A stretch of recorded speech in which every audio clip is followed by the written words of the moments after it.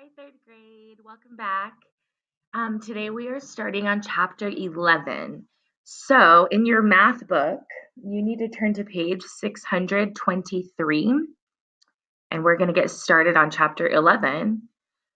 The title of chapter 11 is called Perimeter and Area, and those might be some new words for you. And yeah, that's going to be the focus of our chapter is perimeter and area. So we're going to get started on show what you know. And questions 1 and 2 come from chapter 10, which we have not done yet, but we can answer these anyways. And we're talking about measurement.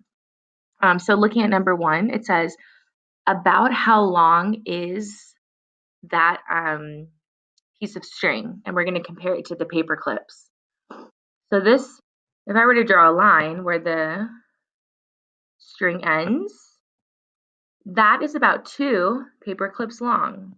Now, we usually don't measure things in paper clips. We use things like rulers or maybe yardsticks or meters. That's how we measure how long things are.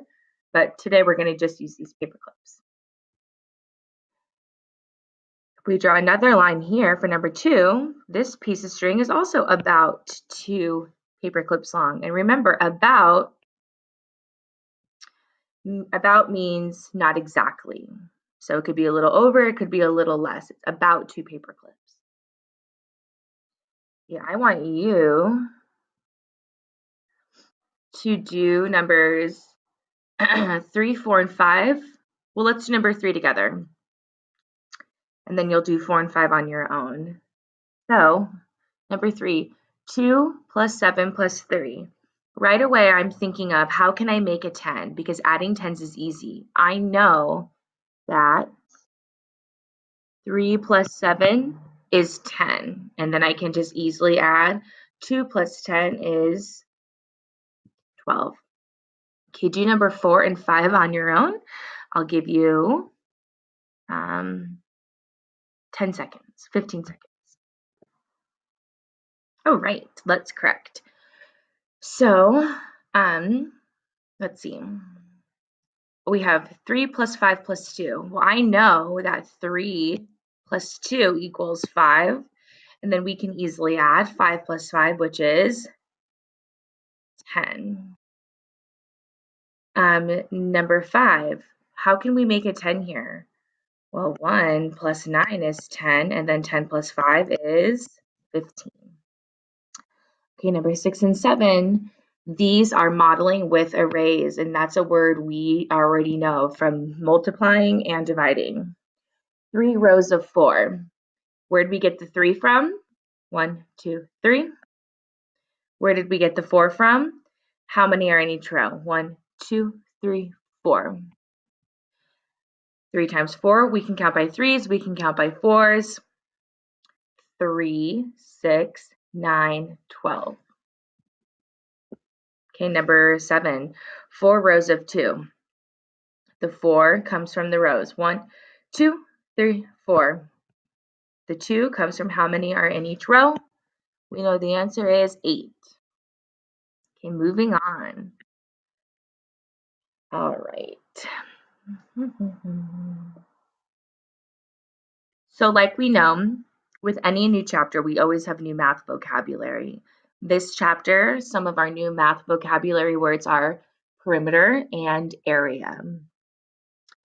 We're going to actually skip this first part up here and just move along to understanding vocabulary. Complete the sentences by using the review and preview words. So number 1 is the distance around a figure. So the distance around a figure is called the perimeter, and that's this word right here. We're going to be saying that word a lot, perimeter.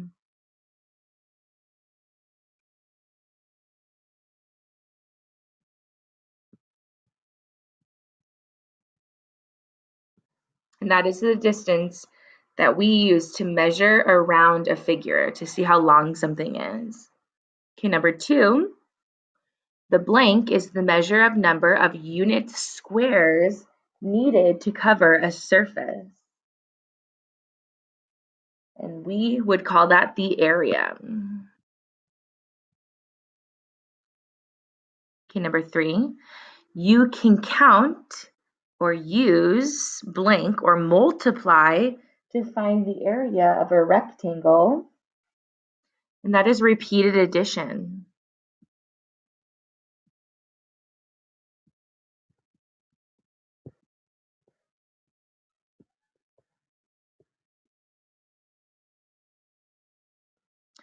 And repeated addition is those are preview words. We've used repeated addition to find how to multiply. So an example could be 2 times 3. That's the same thing as 3 plus 3. They are both 6. That's repeated addition. And we can use that to find the area of a rectangle, and we'll know what area means as we move through the chapter. Okay, number 4, a blank is a square with a side length of 1 unit and is used to measure area, and we would call that square unit. And last one, number 5, the blank shows that you can break apart a rectangle. We've talked about breaking apart. Think if that already is like queuing up words that we've used before. The break apart strategy. The blank shows that you can break apart a rectangle into smaller rectangles and add those rectangles back together. You think of what we've learned in the past, it's a different property.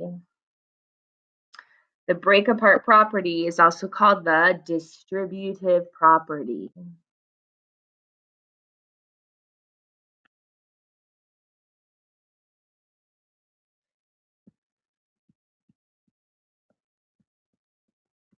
The distributive property.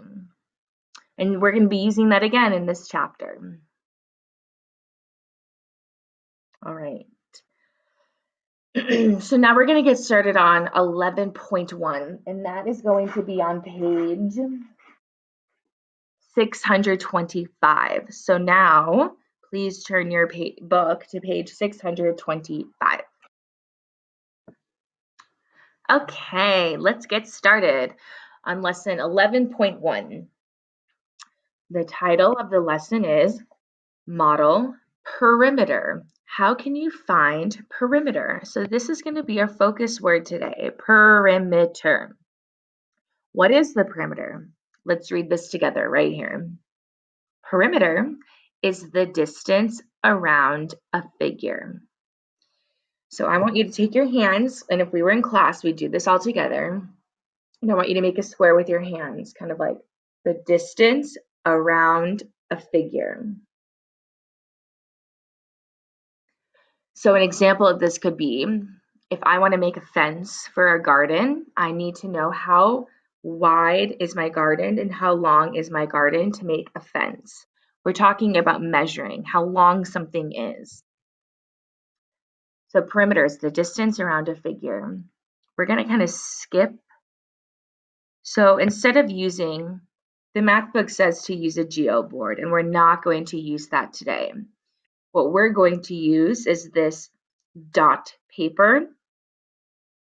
Another word for this is called grid paper. And I gave you, everyone should have something like this, stapled. It's some grid paper, and we will be using this in this chapter. So make sure that you have this ready to go for chapter 11 lessons. So let's read what we need to do. You can find the perimeter of a rectangle on a geoboard or on dot paper. We are going to be using dot paper in your book by counting the number of units on each side. A, make a rectangle on the geoboard. We are going to use dot paper. That is 3 units on 2 sides and 2 units on the other 2 sides. So see right here, they're telling you that from this dot to this dot, that equals 1 unit. So what do we need to do? We need to make a rectangle, and we know what a rectangle looks like with these connecting dots, and one side needs to be 3 units. So let's go ahead and draw 3 units. I'm going to switch my color. So this would be 1, 2, 3. Okay. And then the other side needs to be 2 units. So the bottom needs to be 1, 2. Now, if we're making a rectangle, I know that this side needs to be the same length as this side. So if this side is 3, then this side needs to be 3. Let's count. Ready, go. 1, 2, 3. And if this side is 2, 1, 2, then what is this side going to be? If you're saying 2, that's correct. 1, 2. Now, did we follow the rules? Yes. Make a rectangle. On the geo board, that is 3 units on 2 sides. So here are the 3 units, 1 and then 2. And then 2 units on the other sides.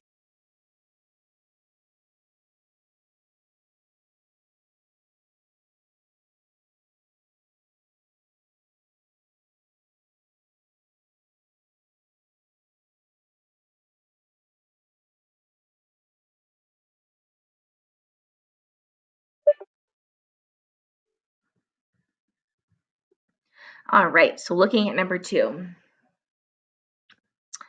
So we're going to start here.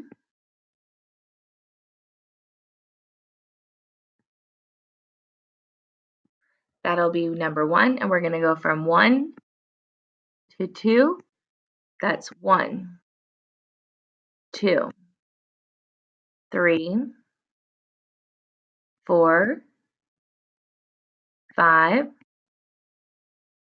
6, 7, 8, 9, 10, 11, 12, 13, 14, 15, and 16. So that would be 16 centimeters going around the perimeter.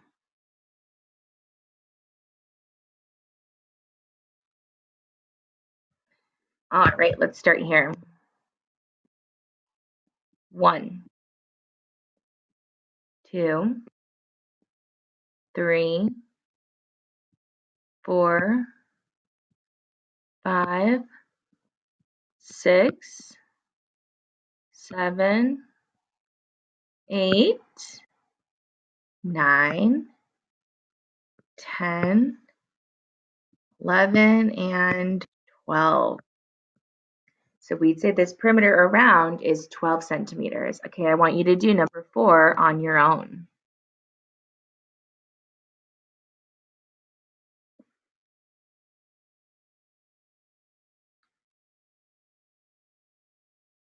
All right, number 12. Start here.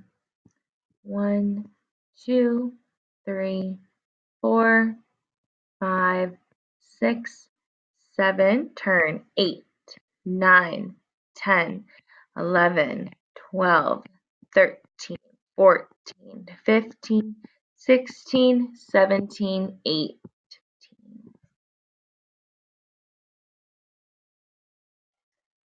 Okay, very good.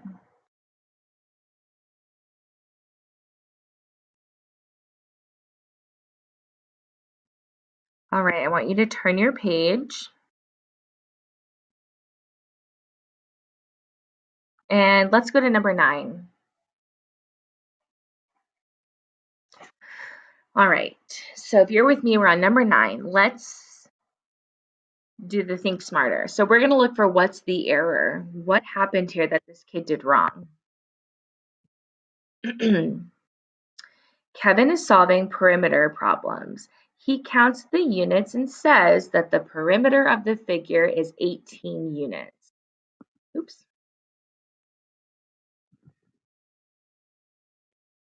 So he says that this is 18 units.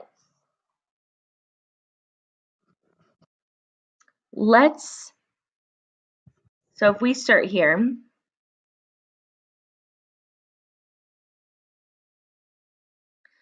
let's go down. 1, 2, 3.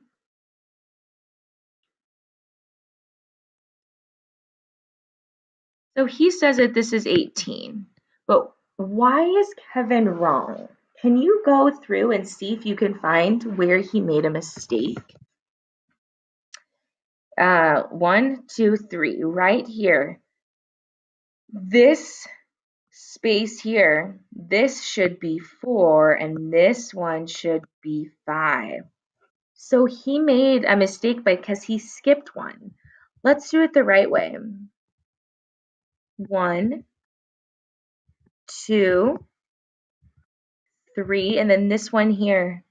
We can't forget that one. That's 4, 5, 6, 7, 8, 9, 10, 11. Now we have to go up. 12, 13, 14, 15. Turn. 16, 17. Turn. 18, 19, and 20. So Kevin made a mistake because he did not count all of the sides. Okay. So if we're going to describe what he did, describe the error that Kevin made a mistake and then circle the places in the drawing where he did make a mistake. So what did Kevin do? Kevin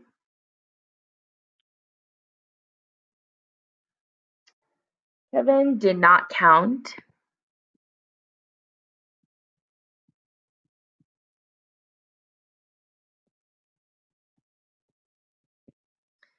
all of the units in his shape.